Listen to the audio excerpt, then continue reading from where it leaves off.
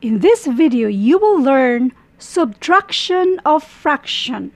Na yung isa ay whole number, tapos yung isa ay fraction or mixed fractions. Pero bago ang lahat, mag-shoutout muna tayo, lalo na yung nagpa-shoutout sa atin, si Mikay. Pa-shoutout po, ma'am. At lalo-lalo na yung may mga magagandang mensahe for us, si Josel Castro. Thanks, ma'am.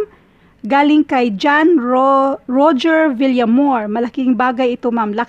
Lagi po akong nanonood sa mga videos niyo at sobrang dami ko nang natutunan sa mga nakalimutan ko ng equations at naalala ko na po ulit. Thanks. At kay Josel Castro ulit, sabi niya, ang galing. Thank you for that.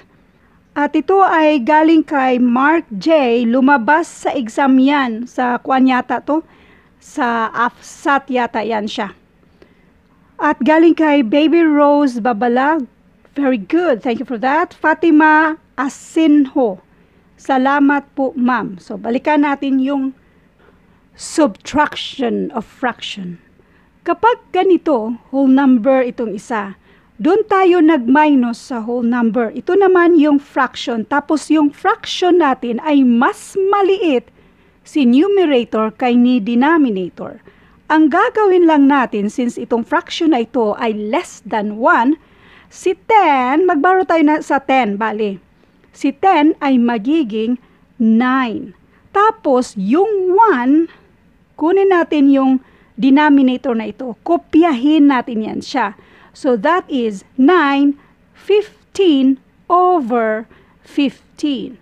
In other words, itong 10 na ito ay pareho lang dito sa 9 and 15 over 15. So, pwede na tayong mag-subtract. 9, 15 over 15 minus 13 over 15. Pwede na natin kopyahin itong 9. Next, kopyahin din si denominator na 15. Now, 15 minus 13 and that is equals to 2. So, ang sagot dito ay 9 and 2 over 15. Another example, how about kung mixed numbers or mixed fraction minus yung whole number? Ang gagawin mo lang ay itong fraction na 1/3, kopyahin mo lang si 1/3. Dito ka mag-minus. 2 minus 1 and that is equals to 1. So, ang sagot dito ay 1 and 1/3. Pero, how about kung ganito? 2 minus 1 and 1/3. Huwag mong kopyahin si 1/3. Itong 2, i-break down natin yan na meron din siyang fraction. So, mag-borrow tayo ng 1 sa 2. Ang matitira na lang niya ay 1. Tapos, yung 1 na naborrow natin, gawin natin siyang fraction. In such a way na ang denominator ay pareho dito. So, that will be 3. Since 1 man yung hiniram natin, ang numerator natin ay 3 din. In other words, itong 2 ay pareho lang sa 1 and 3 over 3. Now, pwede na tayong mag-minus. Kopyahin muna natin si 1 and 1/3. 1 minus 1 is equals to 0. So, wala na yan. Dito tayo sa fraction. Kopyahin si denominator na 3. Ang mga numerators, yun lang ang isubtract natin.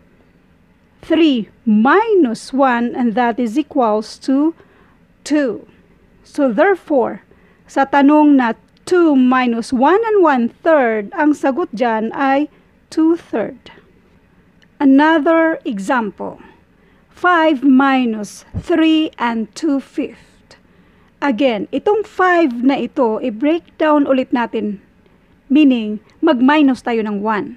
At yung 1 na yun ay gawin nating fraction. So, 5 minus 1, magiging 4 na lang siya. Yung 1 na yun, gawin nating fraction, pero yung denominator ay kopyahin natin itong 5 na ito. So, 5. Yung numerator, automatic na 5. So, 5 over 5, that is equals to 1. Therefore, itong 4 and 5 over 5 ay pareho lang dito sa 5. Now, 4 and 5 over 5 minus 3 and 2/5. Pwede unahin natin itong mga whole numbers na to. 4 minus 3 and that is equals to 1. Kopyahin yung mga denominators, 5. Ngayon, ang i-minus din natin ay yung mga numerators. 5 minus 2 and that is equals to 3. So, ang sagot dito ay 1 and 3/5. Another example. What if, ma'am, yung 2/3 ay nasa kabila or bali 5 and 2/5 minus 3. Again, kopyahin lang ito. 2/5. Tapos 5 minus 3 and that is equals to 2.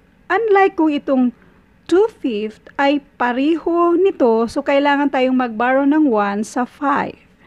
Now, for more examples about fractions, subtraction, addition, multiplication, and division of fractions, please see description ng videong ito. Thank you.